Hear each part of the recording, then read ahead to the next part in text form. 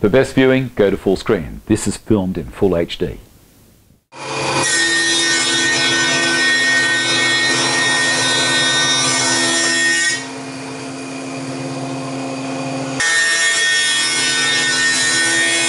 out the other side. Real furry at the beginning.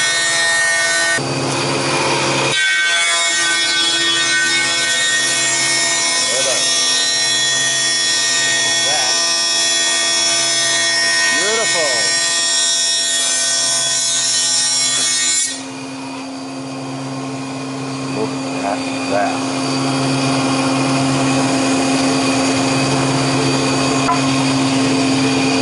Absolutely beautiful. So out it comes the other side, dead flat. Then I can turn it back over the other way. Dave here, how are you? This is my 15-inch thickness planer. This is called a Carpenter CTJ 381X. I'm going to talk about what this machine is capable of.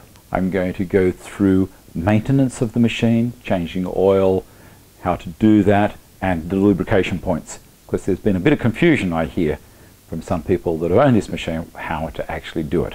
It's not hard. Stick with me, I'll take you through it. Now, I've had this machine for a couple of years now. I've used it an awful lot, and I'm very, very happy with it. Now, you may be aware that I've just recently purchased an 8-inch jointer. And the main reason I purchased that was because the knives on this machine are interchangeable with the knives on that new jointer. So it saves a whole lot of grief. I was extremely happy with the cut that I have with this machine, and I haven't been let down with the cut on the other machine either. Very, very nice. Now, talking about the knives, they are all on a helical head. This machine has a 15-inch long helical head, and all of the knives are placed around it. Each knife has got 4 cutting edges, so they last a long, long time. When one becomes dull, or I strike a nail or something like that, all I have to do is mark the knife on the cutting edge that's dull with an indelible pen and rotate it a quarter of a turn, which is very easy. You undo the torque screw that holds it down, rotate the knife a quarter of a turn, make sure that the seat is still clean, it's a machined head, tighten it back up with the torque screwdriver, and away you go, you're cutting again. Let me take you back to when I first purchased this machine and setting it up. It was a very pleasant experience and didn't take long at all. The machine arrived in one large plywood box. Inside that box were a few other cardboard boxes arranged around the machine and also in the cabinet and underneath the table. The 2 boxes that were beside the cabinet had the in-feed and the out-feed cast iron tables. They were too big to transport it like that. Obviously, bolt them on at the end is a whole lot better. To put those on, there's 3 bolts that lock the in-feed table to the main table and 3 bolts that lock the out-feed table to the main table. Below each of those bolts is a internal hex drive grub screw. Now, they are designed to tighten up, and they will adjust the in-feed to the main table, so you can get it dead level, get a straight edge in there, run it across, and you'll be amazed how they adjust it. They pop the table up unbelievably well.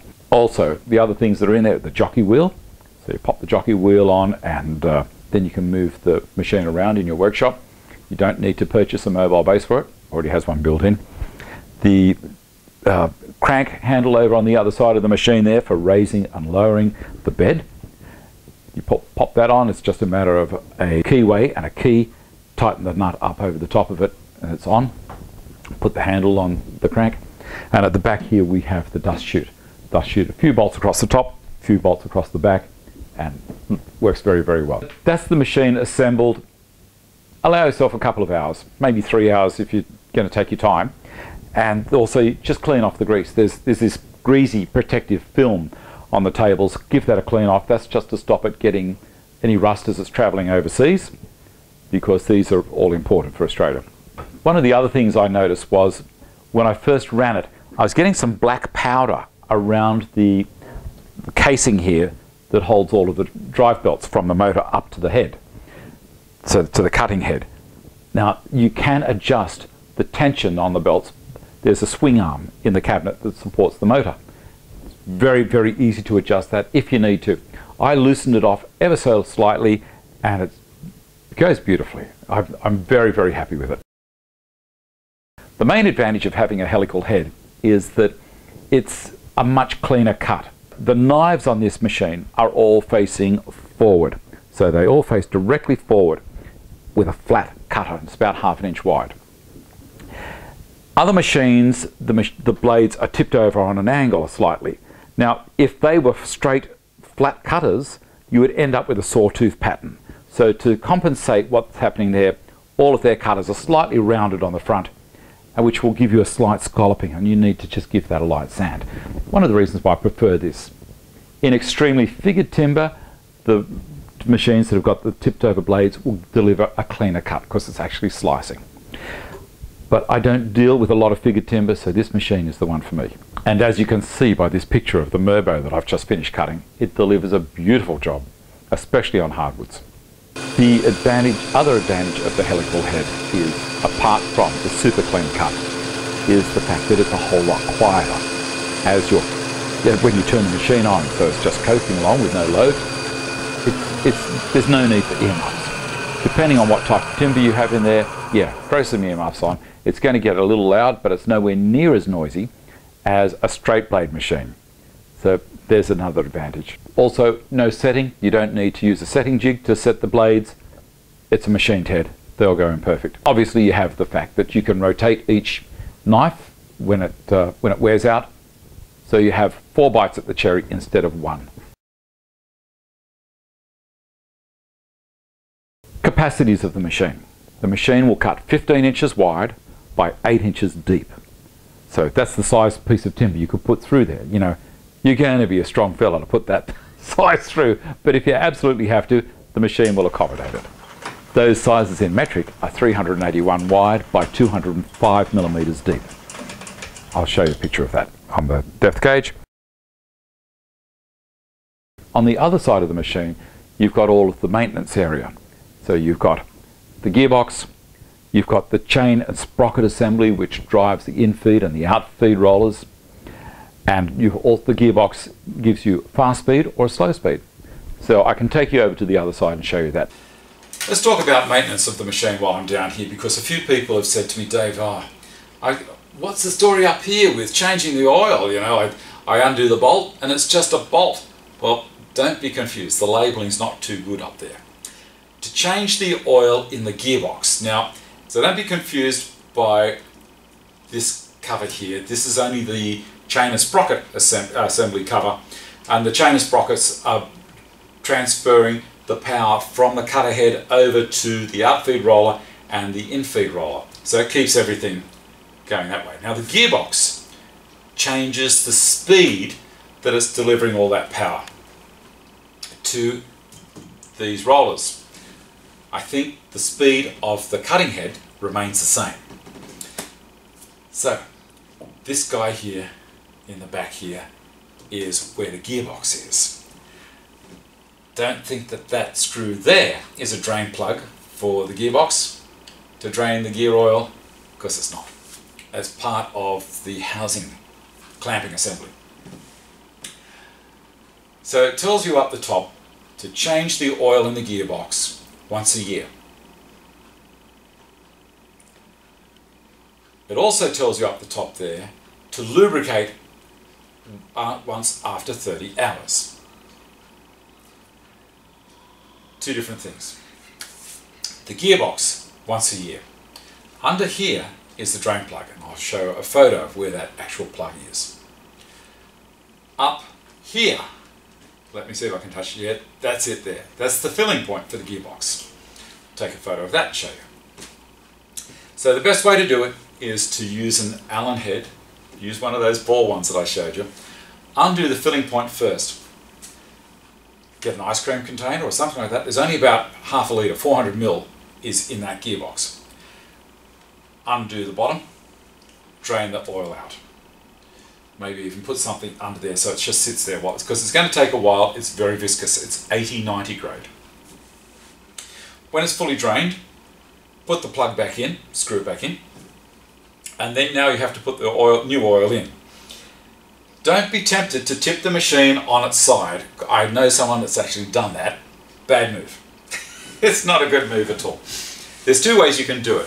One way is to use a hanging basket watering system. You know those squeeze bottles that have got the pipe that comes out and hooks over the top for watering hanging baskets. You could try one of those.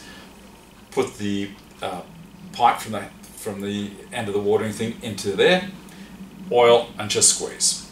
See how that goes. I haven't done it, but I've been told it works.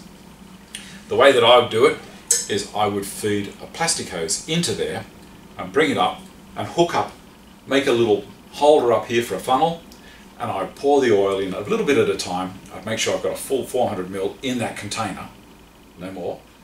And then keep pouring it in until it's full. Make sure you put the drain plug in first, and away you go. That's the way to do it. Whilst we're on machine maintenance, they also recommend that you put some oil on these worm drives and also on the outside of the pillars, because this table rises and falls. I think this is a pinion gear that runs against the worm drive, and this one is connected to the other 3 posts via a big chain that wraps around under there like a bicycle chain. Turn that, it turns them all. That raises and lowers them all at the same time. Very, very accurate. I'll show you here also, there's a couple of grub screws, very big grub screws. They hold the pressure springs for the rollers. This is very easy. Okay, you take it out, pull the spring out, and then you put a couple of drops of oil down in there. Not a lot. Put the spring back in, put the grub screw back in, and tighten them up. Leave it about 1/8 of an inch from the top. It's only when it's just really starting to take the pressure of the spring, that's about it. See that? Don't go too tight. So that little bit of oil that you've just dropped in lubricates this shaft in that bearing mount. See, there's the spring there pushing down on it. There's a hole in the top, and that's how it works. We've got these things down here. Now at this point here is a little bit obscure, but it's the clamp that locks the head.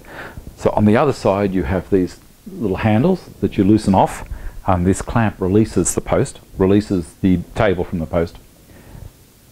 And then when you get the bed to the height you desire, you tighten those clamps up on the other side, and it pulls this and locks this post as well. So all 4 posts get locked when you tighten those clamps up.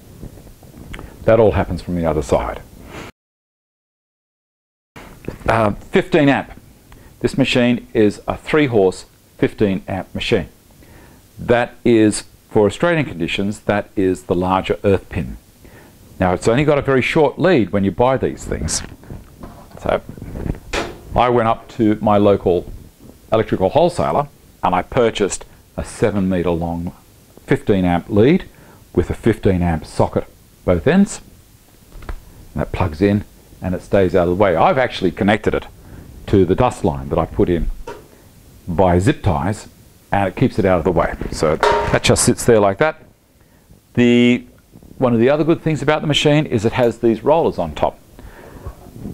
Working alone, which I do a lot, not because I haven't got any friends, because that's how I prefer it, I can feed timber in from this side, go around to the other side, tail it out, put it on these rollers and feed it back, so it's sitting up there waiting for me to pass it through again if I need to. Lifting and lowering this machine. Down here are lifting bars. Don't try and lift the machine by the in-feed or the out-feed table. They're not designed to take that kind of load. This is a heavy machine. I think it's around 1/3 of a ton. Lifting bars front and back, both sides. There's 4 bars there, so if you've got a forklift, you can pick the machine up and put it onto a truck or onto a trailer, or you can sling it. So if you haven't got a forklift, maybe you've only got an engine crane or something like that, you can put slings around, hoist it up with an engine crane and pick it up and put it on a trailer that way. Very, very handy. They slide back in when they're not being used. All right, so do I like the machine? I like it an awful lot. I've had it for a couple of years. It's done a lot of work for me. I'm very impressed with it. And adding the CTJ 350X, these two work in harmony so well. More information, if you want more information, all that kind of stuff, have a look down in the description box. And keep on coming back. Give me the thumbs up if you reckon it's worth it. It does make a difference. And I'll see you next time. Thanks for watching. Bye.